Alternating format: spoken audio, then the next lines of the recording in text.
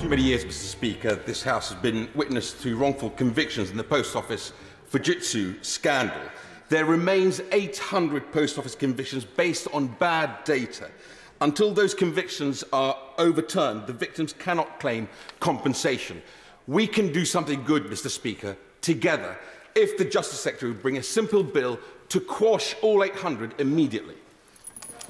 I'm very grateful to the right honourable gentleman who, with his customary precision, puts his finger on this appalling injustice. The suggestion he made is receiving active consideration. I expect to be able to make further announcements shortly. John Cryer.